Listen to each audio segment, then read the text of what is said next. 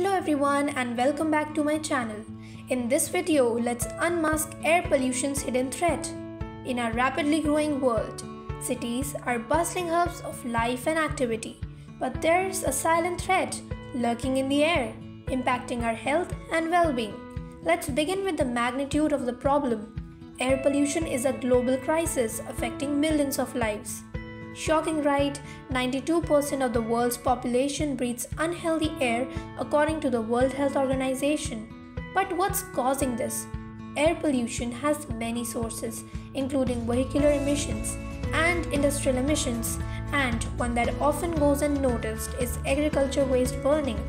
The smoke and pollutants released from these sources contaminate our atmosphere. To understand the air we breathe, we use a tool called the Air Quality Index or AQI. It measures the level of air pollution in a specific area. The AQI scale ranges from 0 to 500. Lower the number, the cleaner the air, the higher the number, the worse air quality. The consequences of breathing polluted air are both immediate and long-lasting. In the short term, air pollution can lead to respiratory issues like coughing and asthma attacks. It can even worsen heart conditions.